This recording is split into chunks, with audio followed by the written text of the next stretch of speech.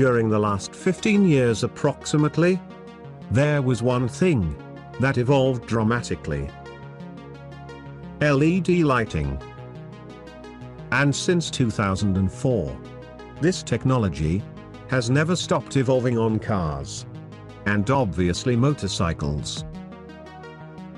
But in the customization world, I have seen most builds following what the aftermarket has to offer. And this is the point where today's machine changes everything. It goes far beyond what most people would expect. In fact, it almost reaches the unbelievable. Fortunately, it is real. And it looks fantastic. Welcome to Racertv. If you are searching for something new, you are in the right place. It is not only new, but also very bold. At the present moment, you are looking at 3 groups of different features. Some of the parts you already saw before. Others are strange and suspicious. And many of them do things they weren't supposed to do. This BMW may look great on daylight, but it is during the night that it is absolutely stunning. I am sure you are now having some Tron memories, if I may say so. If you think this bike is impressive, just wait until you see how it was built. This awesome machine was built in the US by Mitch Witkamp. Believe it or not, he is not really a professional builder, although he has a few builds on his curriculum. He is more like a custom enthusiast who grew up working on cars. His passion for motorcycles began only 10 years ago, when he converted his Honda Shadow into a bobber. So, this project started several years ago with this K1100 LT. But with the pandemic, it was very difficult to keep the project on the right track. Until the day that Roland Sands Design announced the 2022 Dream Build-Off competition. This was the spark that gave all the motivation he needed to finish the project.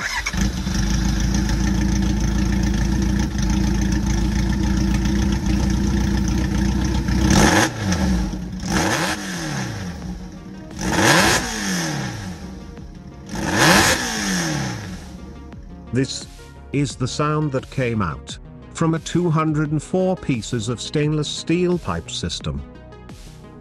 Does this mean Mitch welded those 204 pieces? No. To get to this point, he welded more than 400. The truth is, Mitch didn't have any experience on welding stainless. And after 60 hours of work, this was the result. Not bad for a beginner, but for a professional, it looks very bad. But thanks to the tips from a gentleman who saw this photo on Mitch's Instagram, his welding skills improved dramatically. But I also have to recognize, it sounds very good indeed. Get it, Mitch.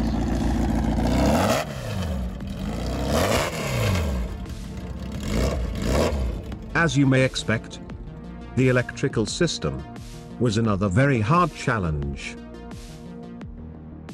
Mitch started by eliminating about 95% of the original wiring.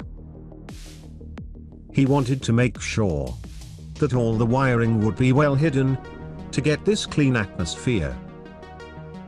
One of the solutions was to create these side panels. But this one is quite interesting. Try to guess what is underneath. Impressively, Mitch made a completely new liquid coolant reservoir. And he did it in the coolest possible way. This leads us to the awesome LED lighting system. There are some custom projects using a similar lighting approach. But this one reaches a whole new level. Mitch made an excellent decision on keeping the aluminium raw appearance on most surfaces, because it helps the acrylic panels to look very discreet on daylight.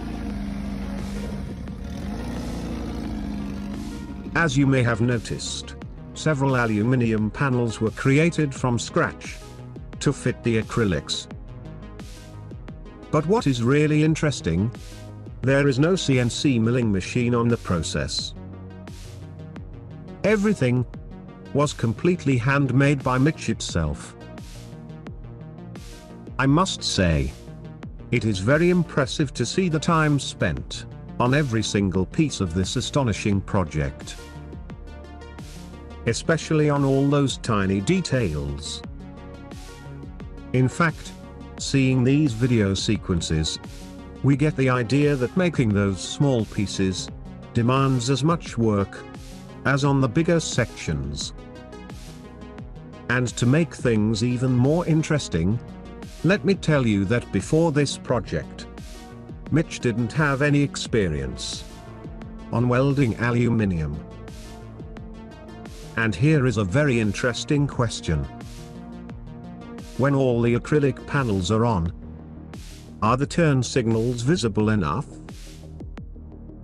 And my best answer is a really big yes. Behold. Probably the biggest turn signals you have ever seen. I really can't imagine them bigger than these. On the top of the fuel tank, a beautiful custom-made fuel cap.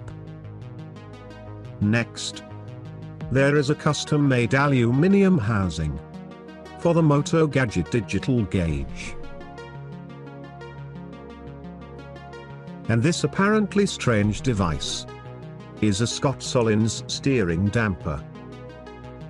But to keep everything with the same raw aluminium appearance, Mitch spent several hours using his secret main tool.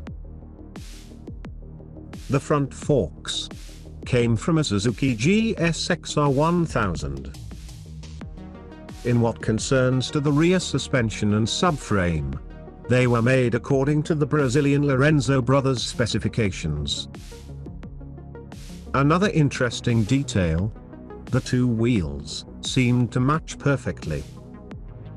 This could even be quite natural if the wheels didn't come from two different motorcycles, because the rear wheel is from a BMW K1200 and the front one is from a Triumph Speed Triple.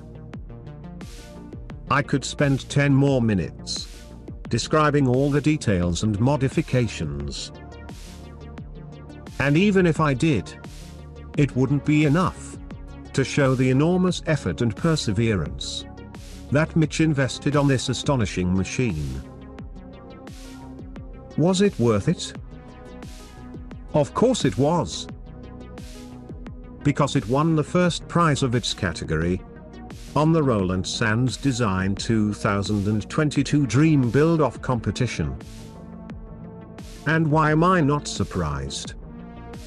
If our brain memories were organized into file folders, most people would store this BMW on the section labeled with very impressive motorcycles. Mo Ride Ready.